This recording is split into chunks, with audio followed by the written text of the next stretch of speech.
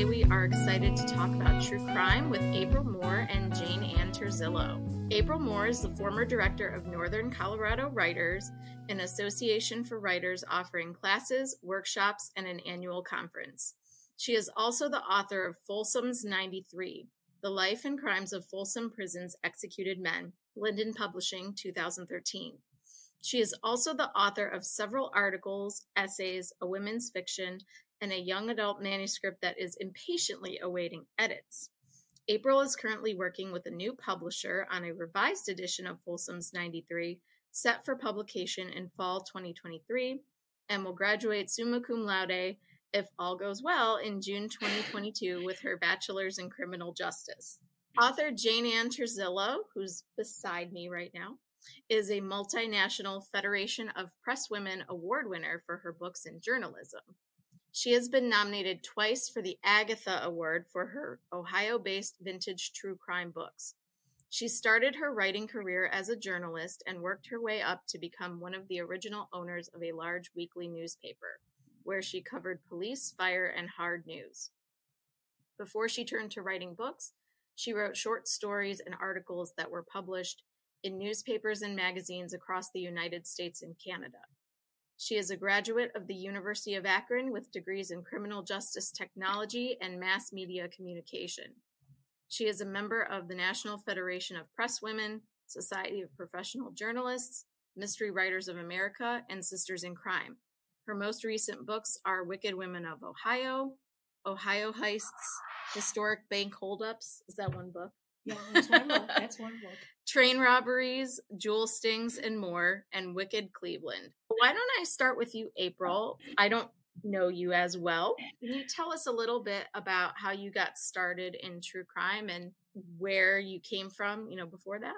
Sure. I had been writing for, I feel like, since I was a child, but I probably started taking it more seriously, early 2000s. And I had written a women's fiction manuscript and had been shopping it around for a while and kind of was getting frustrated with that. And really the true crime project really sort of fell on my lap in 2008. It was kind of a meant to be sort of thing, I feel like. It kind of actually starts back. My great aunt was married to a guy, Tom. He was a bookie in LA, and he was 30 years older than her. And sometime in the 40s, I believe, he went to Folsom Prison to collect from an inmate. And instead, he came back with a box of mugshots and a 40-page text that was chronicling the history of Folsom from the 1870s until 1943, author unknown. And so all these mugshots, and he didn't know what to do with them, so he put them in a box in a closet and sort of just forgot about them.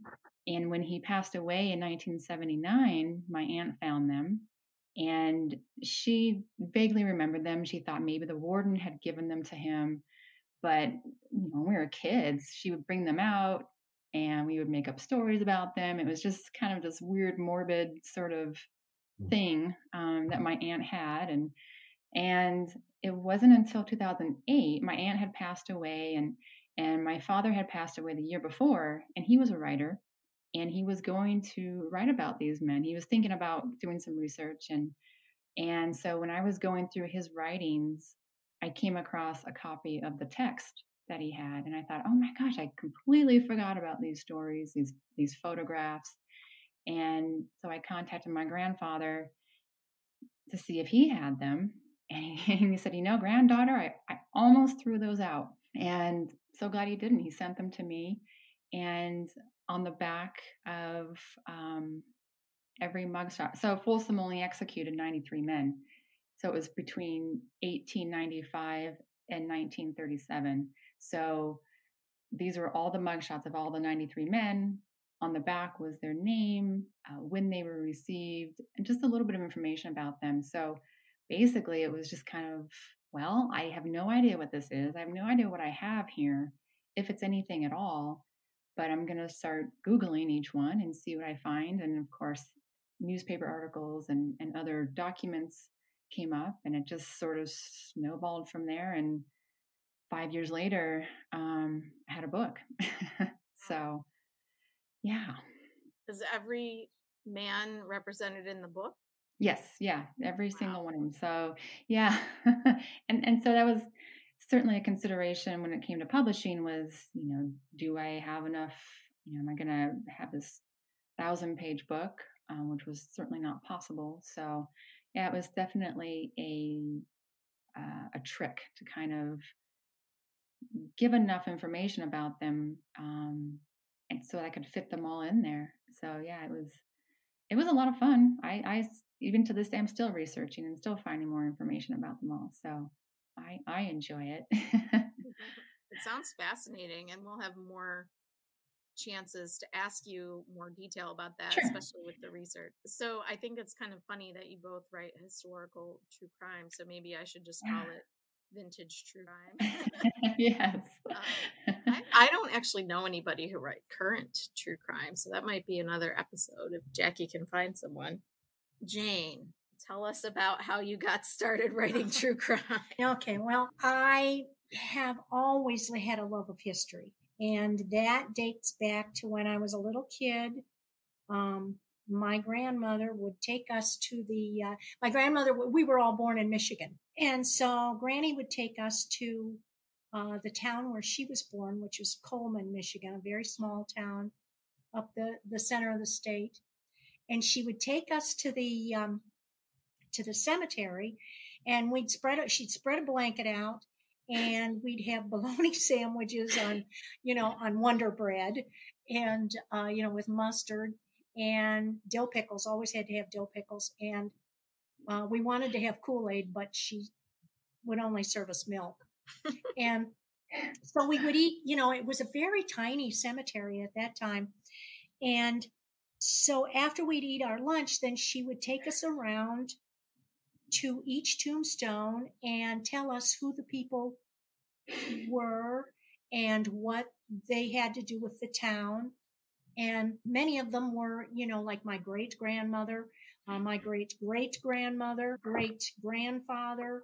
And so it was all this history, and I just really loved it. And Granny was great at telling stories. So I grew up, loving history. And then when I decided I wanted to write, I wasn't 100% sure what I wanted. I knew I wanted to do something historical.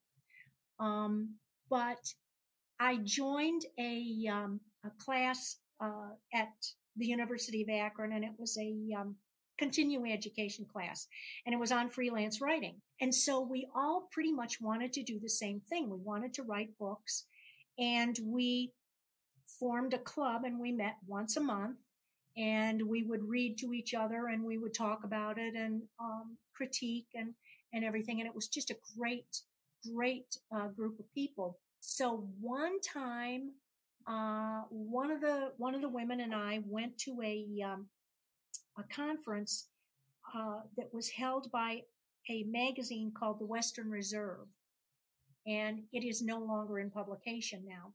But that got me interested, and I thought, oh, I can do this. I can write, So this other woman's name was Kathy, and so Kathy and I decided we would go to the Summit County Historical Society to just look stuff up, see if there was something that caught our eye that we wanted to write about.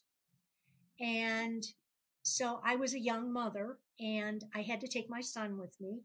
And he was in one of those kind of like umbrella strollers, he was probably like 2, maybe 3. And he was bored, of course, but he was in this stroller, and he pulled a book out of the shelf, and it fell open to the story of an old-time counterfeiter. And I started to read it, and I fell in love, and I thought, well, okay, this is it. This is, this is where I go with this. And so I wrote a couple of articles about him and sent one to the New Orleans Times-Picayune. And that one won my first National Federation of Press Women Award. Oh, wow. And then I also published one in a couple other magazines. It's been so long ago now. I can't remember. One probably was the Western Reserve. No, I think something else was in the Fed. But anyhow, I published it 3 times, 3 different articles. Oh, wow. And then decided, I couldn't quit researching him. So I finally got enough, and I wrote a book which was heavily fictionalized. So that's what got it. It never got published. It's still sitting in there in the closet. Someday I will probably dig it out and dust it off and edit it and send it out again. But that's kind of what got me started. And then from there I decided, well, I needed a degree in criminal justice, of course, if I would talk about this and write about it. So I went to night school, and so the head of the department had his office right there by where one of my classes was, and he used to like to come out and we would take a break midway through. He used to like to come out and talk to the students, and so I told him that I was interested in writing, and he said, well, bring me something that you've written. So I brought him the story of James Brown was the name of the counterfeiter, and he read it while I was in class. And when I came back out of class, he handed me an address and somebody that I should contact, and it was that they were looking for somebody to do, to be a reporter. And so I applied, and I got the job. And because I was getting a degree in criminal justice, I got to do all the police and fire news. And then a bunch of us broke away from there and started our own newspaper. So that's kind of the long story. A lot of stuff I didn't know. So Jane and I have been friends for what, like 12 or 13 years? Something like that. Yeah. There's some of it, but. That's so interesting, Jane, because I'm the same way. I absolutely love history. So I felt like this was just meant to be. And somehow true crime in history doesn't seem to be quite so bloody. Yes. As if we were writing it today. Yes. I feel like it's out of context, so I can't apply it to my life or put it into contemporary context, so it doesn't freak me out as much. That would be interesting to ask someone who's writing about more current cases. Well, the next question is about how do you choose the cases you report on? And April, I think you talked a little bit about that already, but did you have anything you wanted to add?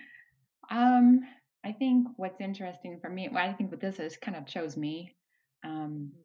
And I think because I love history and I'm interested in crime, I think that's probably where my focus would be for other stories. But yeah, sometimes I kind of feel like these projects sort of come along on their own, and when you look for them is when you can never find them. But I think the ones that, to me, it's very interesting to unearth stories that haven't been told, and that's kind of my interest, and kind of seeing how are they relevant today, how can we learn from them, interesting things like that, where I kind of feel like, this is an important story that never got told that deserved to be told. Looking for crimes, a lot of times are they unsolved?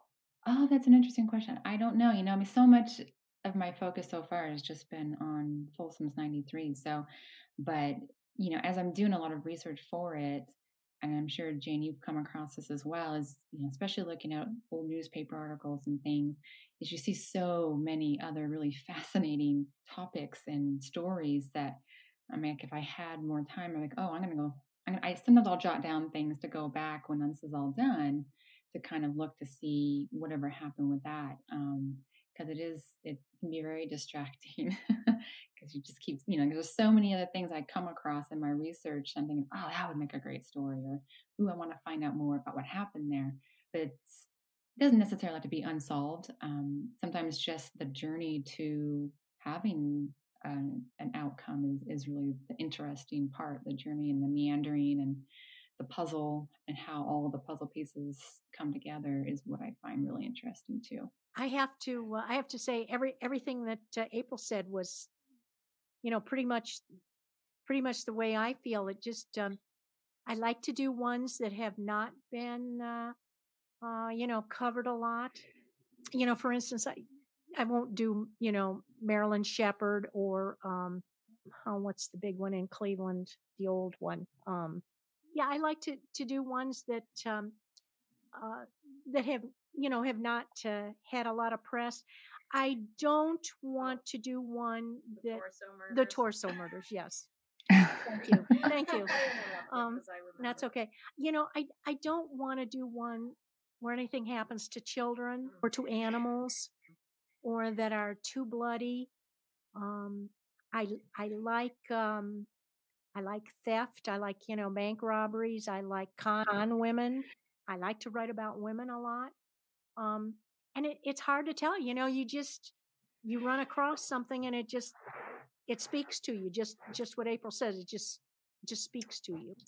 I think scammers are so interesting. There's a new podcast that it's not new, but it's new to me that I just discovered. I haven't listened yet, but it's called Scam Goddess. 40 episodes, and they're all about different scams. I'm like, ooh, sounds good. Yeah, be good. Yeah. So let's talk a little bit about research. So both of you have done a lot of research. So Jane, why don't I start with you this time? Sometimes I think research is why I do this. I just absolutely love to do the research. I like to find out every single fact that I possibly can. I've learned so much how to research while I've been doing this. When I was a police reporter, the cops used to say to me, well, we can't hide anything from you because if you want to know, you're going to find it somehow. It's just my love of research. And then, of course, writing it, putting it all together is just so much fun to me. I'm the same way. What do you, well, I guess I asked both of you, what do you do? Well, what's your MO? Okay, well, every case, and I'm sure that April's going to tell you the same thing, every case is different because you're going to go different places to get that information. But of course, I subscribe to two historical newspaper databases, but there are very good ones you can get for free at the library. And Google. Sometimes I just start out with Google, and you'll find a whole list of stuff on Google, and that will tell you, where else to go. Wikipedia, I use it. I don't use the article itself, but what I do use is the bibliography at the end. I check to see whether there's a book on the subject. I have something called journalism tools that there's a whole different places you can go to find different things. I go to the FBI website, police files and reports, court documents. Just like I say, and sometimes I'm able to track down grandchildren and and great grandchildren that can talk about things. It's just like I say, everyone is different. That's a lot. I'm a librarian, and that's way more research than I know how to do. You should give me a class. And then I go to you. If I can't find it, I go to you. I call you up and say, history's not my forte. I do have a person on my staff who's really good at history. So next time we'll hook you up with her. Please do. But so April, you did a lot. If you had 93 people, so what was every single person, or? In a way, yeah, it's. I mean, Jane really explained it exactly, kind of my process as well, and the sources I go to, especially just starting out. I mean, thank goodness for Google. Yeah, I mean, I probably have altogether over 1 million words of notes just on this book, and like Jane said, it is so much fun because I think with history, historical crimes like these, like I love research too, and it's that puzzle lover in me that just likes to, okay, here's all these components, here's as many facts as I possibly can ascertain, and let's put it all together, and then to write it is just so much fun.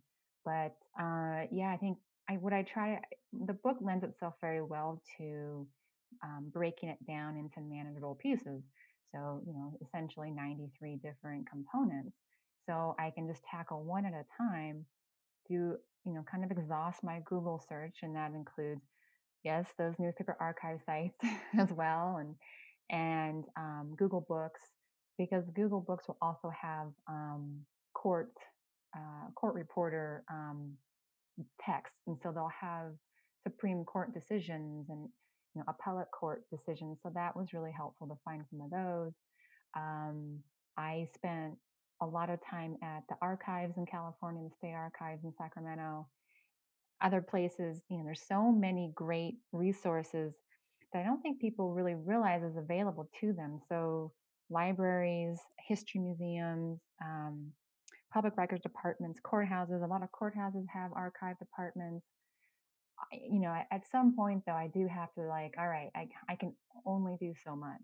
Um, and and I think I would have a 2,000-page book if I put everything I could find. And I do have to learn to like it's okay, it's okay if you don't get every shred of information. You're not going to find everything, but if you can get enough information to tell the story the best way that it needs to be told, or um, then that's okay. But it's hard to know when to stop, um, and just say, okay, you're never going to be done. You're never going to be finished. But can you still tell the story and do it justice with what you have? And that's important to me. But yeah, absolutely. Those resources are really helpful for this type of true crime. And they're also, I want to point out, these are also really great places to find stories.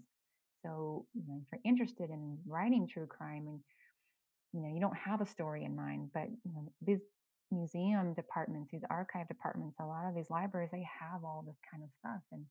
And you can find some really great stories just by going to some of these places too. So, if that is what your interest is in. Oh, and ancestry.com too. I use that. Like Jane said, she contacted family members, and I was able to contact some as well. And it's really interesting too in that respect, is that a lot of the family members didn't even know that they had an ancestor who was hanged.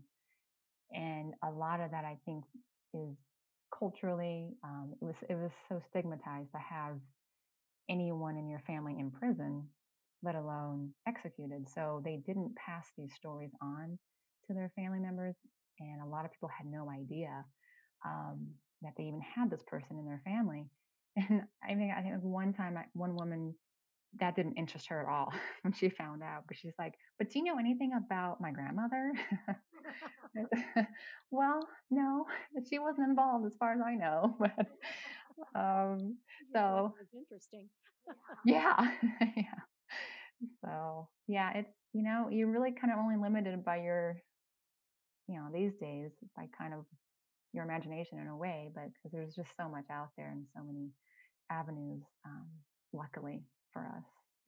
Yeah, it's interesting because now I'm thinking about a couple stories we've unearthed, me and, well, mostly my colleague who's really good at this stuff, and wondering, where could I go next? Because there's been a couple of those that got blocked and stopped, and I can empathize with that, that feeling of wanting to keep going and digging up more. So going back to some of those cases.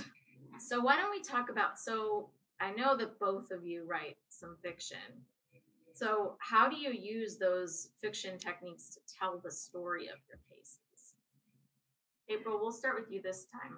I'm very interested in all of the different types of fiction you've written. Yeah, my first fiction was women's fiction.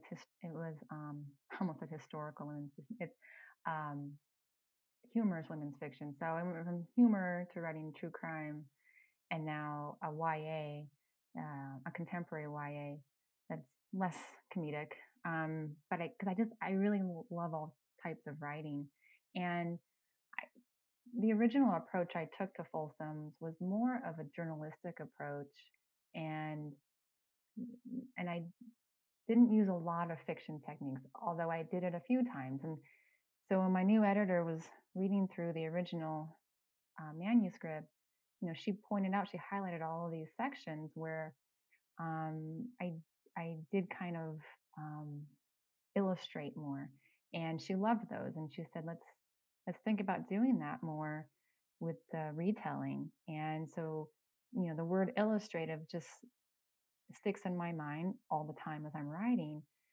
And I think what's so great about that is being able to draw out details of the known environment, basically, and incorporating the five senses. So, when I read about one of the defendants, what he was wearing or what the weather conditions were, I want to incorporate those because I think that it gives the reader a much more dynamic, engaging experience. And like talking about the conditions at Folsom Prison at the time that, it was built of thick, cold, gray granite. And, how can I bring out some of those details? And, I think it helps ground the reader also in the story, gives them more context. I think it makes them care more about these individuals as well. And it just makes it's more fun for me to write too. And I have all of this information, and it's so interesting about just basically kind of even just down to what they were wearing is really interesting. And Eric Larson, who wrote The Devil in the White City, he's kind of a master at this. And I've read that book twice because I love it so much because it's nonfiction, but it reads like fiction. And Kate Moore, who wrote Radium Girls, she does this very well. So I'm trying to do that more. And I think because I'm also taking more of a social justice approach to the book and kind of bringing out a lot of those issues that were going on at the time, I think it helps maybe engage the reader more and get them to be more involved and to care more even. So that is what I'm aiming for, at least with the rewrite. I like that grounding in the setting and really immersing the reader in. Because I'm not making anything up. I mean, these are certainly facts, and I'm just I'm enhancing them. I guess I'm bringing them more to light, and I think that's really good for both me and to have fun writing and combine both my passions of fiction and nonfiction, and then really make a great experience for the reader. Jane, how about you? Again, she said it. She said it all. I read a couple of books on narrative nonfiction. And so, it's interesting to me to know what these people wore, what color their eyes were, how women wore their hair.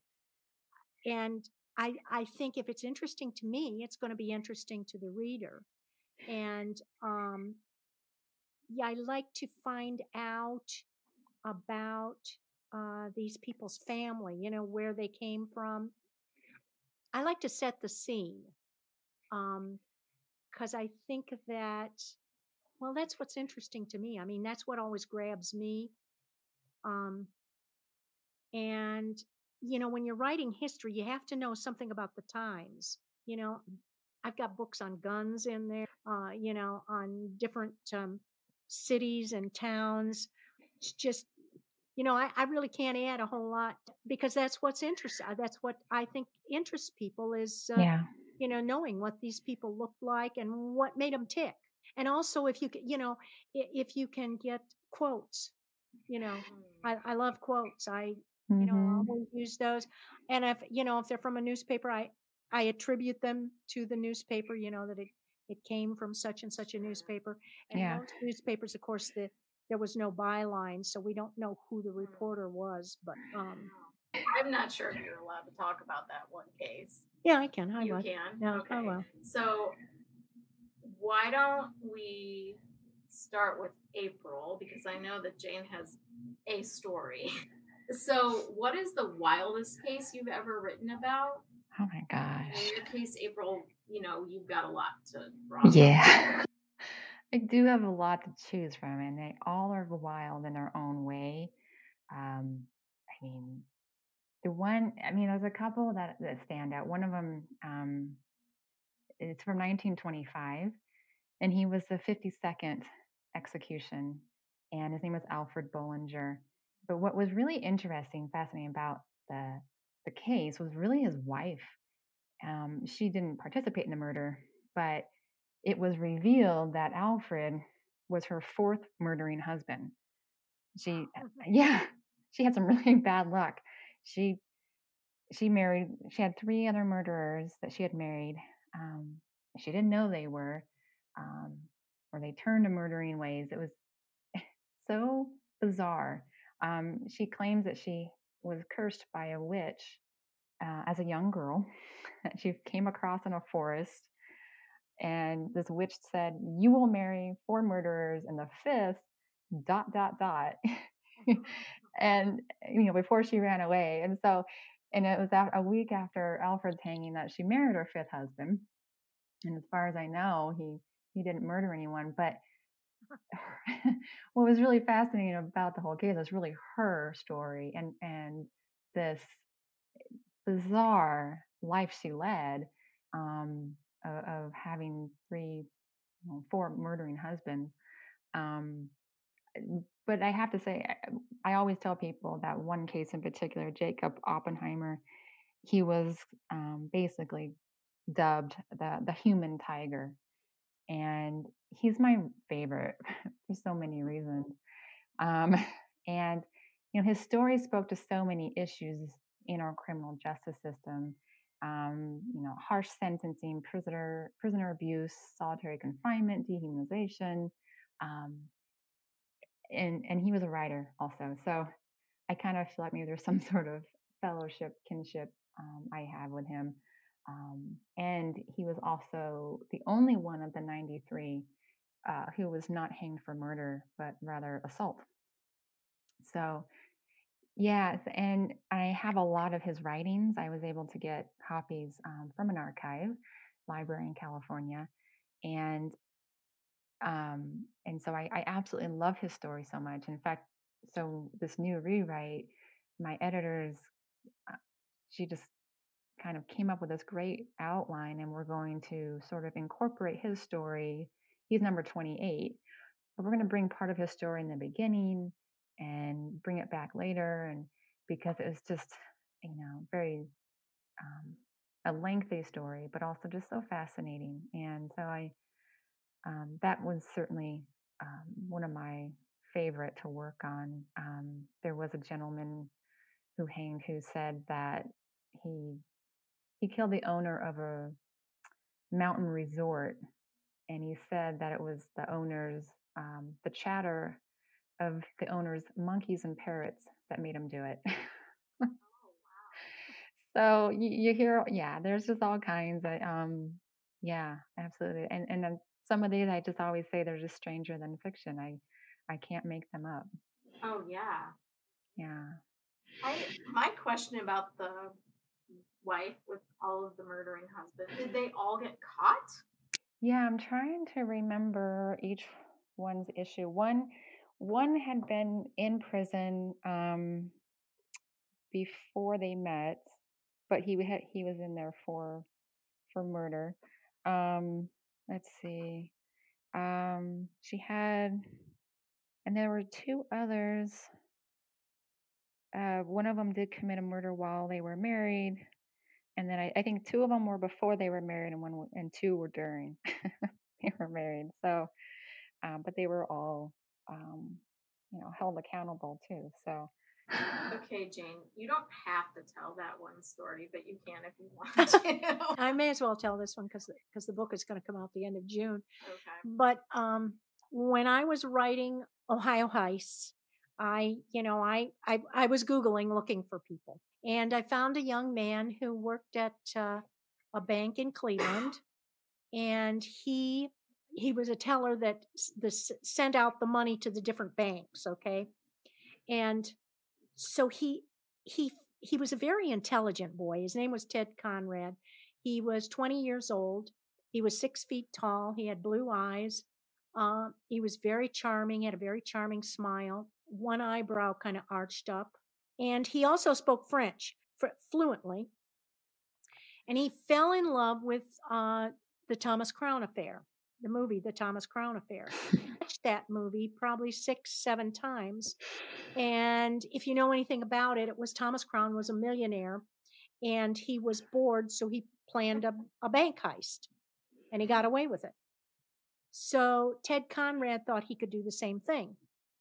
So on this one particular day, it was July 11th, 1969, he was at work as a vault teller in the basement, and he had been out to lunch with a friend, and he bought a bottle of Canadian Club and a carton of Marlboro cigarettes. And he came back into the bank, and he showed he had them in a paper sack. He showed them to the security guard and said, "See, I've got this bottle of booze and these smokes, and I'm going to party this weekend." This was a Friday that this happened, and so he and the security guard kind of laughed, and he went down into the vault again, and then at time for him to leave at 5:00, he came up out of the vault and he stopped and he talked to the vice president of, was it publications or something? I don't remember now. And for about 20 minutes, and he had his sack with the bottle of booze and the bottle of and the carton of Marlboros with him, and talked for about 15 minutes. Then he left, waving at the security guard, and he walked out of the door with the sack with the bottle of fifth of Canadian Club and the Marlboros and $215,000. And he was never seen again. And that was until November the 2nd of last year, when I was writing Wicked Cleveland. Now, when I did the research for the story on Ted Conrad to put in Ohio Heists, I had talked with the U.S. Marshals. And at the time, I talked with the head of the U.S. Marshals for the Ohio Division, or the Northern Ohio Division. His name is Pete Elliott, and his dad, who was a deputy marshal, who had been, his name was John Elliott, who had been the marshal that had tried to catch Ted Conrad. And he was in to the case from the very beginning. So I got the chance to talk to those two men, and one of the questions I asked them was, "Do you think he's still alive? Ted Conrad is still alive?" And they both said yes, they thought he was. And Pete Elliott, the U.S. Marshal, he said, "I think he's still alive." He says, "I think he's lived a good life. He's probably got a family." And so I wrote about that. Well, then November the 2nd, this last year, November the 2nd, 2021, I got an email from a person, a source, that said, "Are you still interested in Ted Conrad?" So first of all, I didn't know who this person was, so I wanted to check to make sure that it wasn't just some kind of a scam or something like that. So I checked the person out, and certainly they were indeed a person. So I wrote back and I said, "Yes, what have you got?" So the person sent me an obituary for a man named Thomas Randell, who had died in and around Boston, Massachusetts. So I didn't recognize the picture of him at all, but the obituary, it gave the parents' names, which were the same names as Ted Conrad's parents, gave the same birth date, not the right year, but the same birth date, gave the same place where Ted Conrad was born, where he went to school, just everything. So I'm starting to get a hot flash right there. I mean, my heart was really pounding, To kind of cut this short, I went on Facebook. He had been married and he had a daughter. I went on Facebook looking for one of their Facebook pages, and I found a Facebook page, And it talked about, Thomas Randall, the father and the husband. And so I went scrolling down, and pictures of him were getting younger and younger and younger. So I saw that, yes, indeed, it was Ted Conrad. So the person told me I talked with a friend of Ted Conrad's in between. And so the person had told me that they had tried to get authorities interested in it, the FBI interested in it, but they just weren't interested in it. But I knew who would be interested in it, and that was the U.S. Marshal. So the next morning, I wrote an email to Marshal Elliott and told him what I had found. And 5 minutes later, he wrote back to me and he said, "Call me." So I called him, and he took it from there. And they indeed did confirm that it was Ted Conrad. Oh, how fantastic! 52 years he had been, and he lived. He had never did anything else. But he had thought that he was going to be able to come back after the statute of limitations ran out from the theft. But he didn't realize that once he was indicted, that there was no statute of limitation. And so he just apparently, that we know, he never contacted any of his family. He had 2 brothers Oh and a my sister. gosh. His mother, his dad, his grandmother, never contacted them again. Yeah, that would be the only way he could get away with it. Yeah. Yeah, so Jane found Ted Conrad. That's how interesting. We had a writers group meeting the day that this happened. They weren't allowed to say anything. It was all over the news. Like people were, it was on NPR, it was on Oh my gosh. Fox 8 and all these Cleveland channels. And I'm like, that was my friend. But the U.S. Marshals never told where they got the obituary from or who their source was. And I was glad that they didn't, because at that time I was trying to finish up the book, and I made the story of Ted Conrad. I made it the epilogue of Wicked Cleveland, and I really didn't want a bunch of news people, But now that the book is coming out, I know that I've written about it, so I'll have to talk about it. Yeah, So people will come ask you about it. When you told us that story, I was just like totally bowled over it. I appreciate you telling the story on this podcast. So why don't we'll go back to you, April. What resources would you suggest to listeners who might be interested in writing true crime? It's funny. I think that's kind of a multi-fold question. Because I think there's kind of almost like a pre-research stage in a way that's, I know I call it like an inner research, if you will. If you are interested in writing true crime, it's just kind of, there's so many different approaches to it that I think it's beneficial to identify your purpose in retelling these stories. Is it for entertainment? Is it to educate, to spark conversation? Sort of like, what do you want to get out of it, and what do you want your reader to take from it? And do you want to stay neutral, objective, or do you kind of have like a personal involvement? Those types of things, and just kind of really kind of assessing, if you can, what do you know that you need, that you have to have? It's kind of like a non-negotiable, as far as access to information, and can you get that? Because you don't want to spend all this time, unless you don't mind, just researching something and finding out that there really isn't enough, or you don't have access to certain material. And this might be more pertain to contemporary true crime for those who are interested in doing more current era, is what's been written about it before. What more do you have to offer to it? Do you have a new theory? Do you have a personal connection?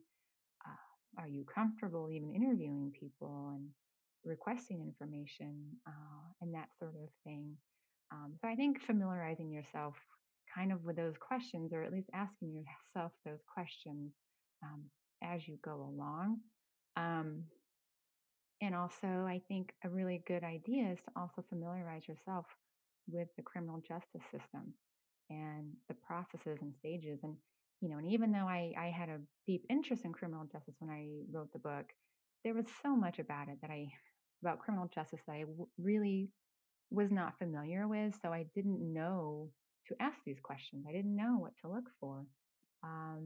So for instance, false confessions, that is very prevalent today, and certainly was at the turn of the century because there were no protections in place for defendants. No rules on interrogations until the 30s, and I can look back at some of these cases and say, oh, I they say it was a voluntary confession, but was it? And I think that was a lesson that I've learned and that I'm still learning. Just I have with my schooling and everything, I think the one thing I take away is that in criminal justice, nothing is ever what it appears to be, and it is rarely black and white, and there are multiple sides to the stories.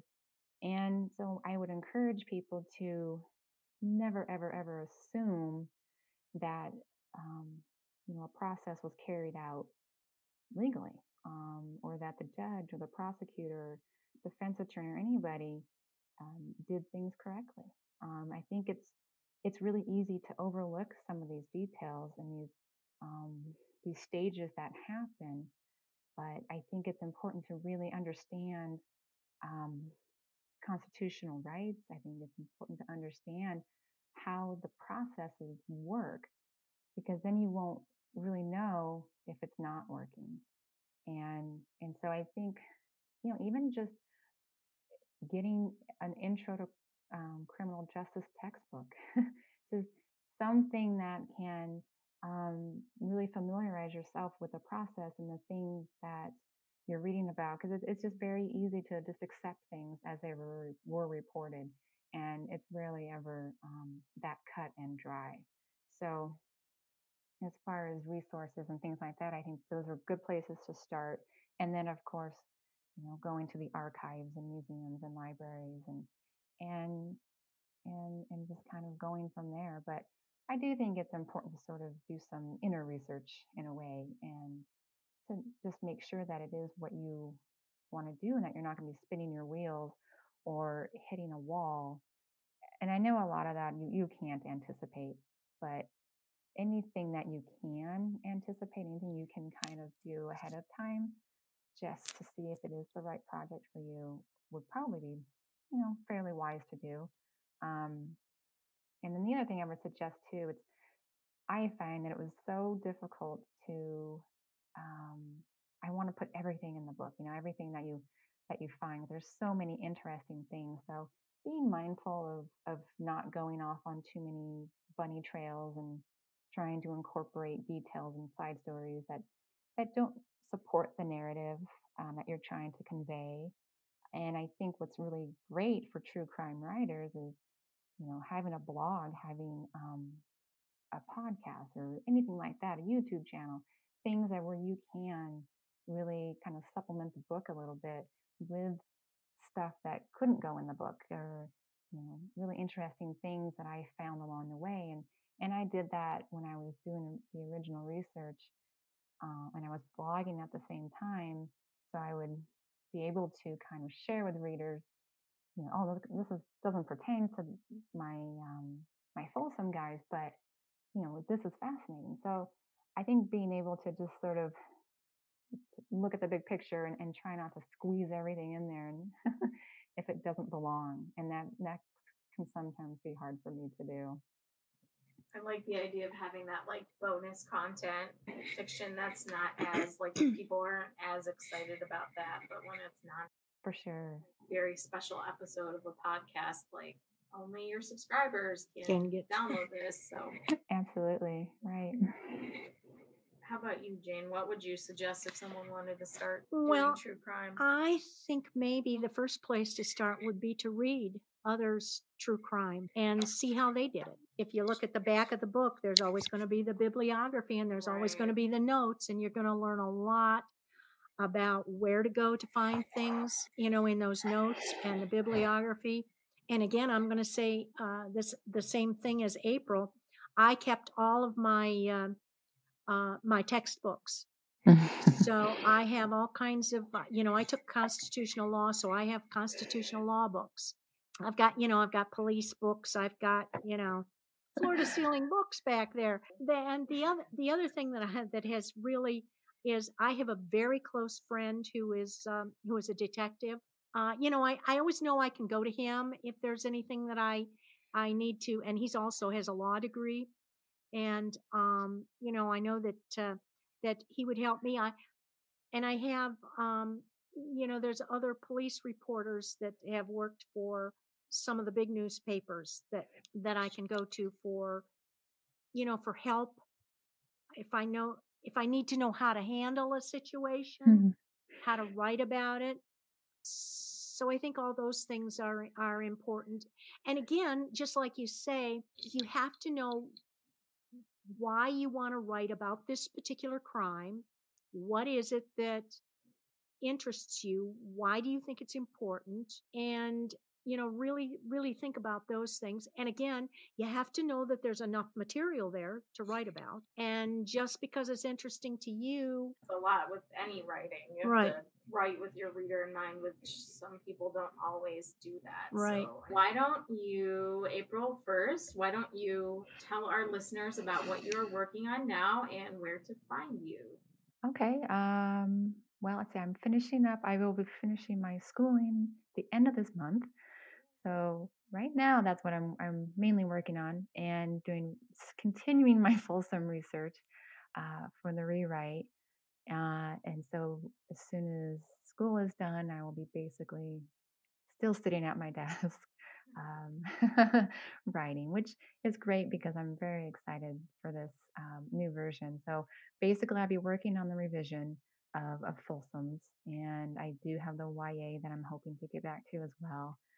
People can find me. I'm not super active right now on social media, but they can find me at apriljmoore.com, and they can read more about Folsom at folsoms93.com.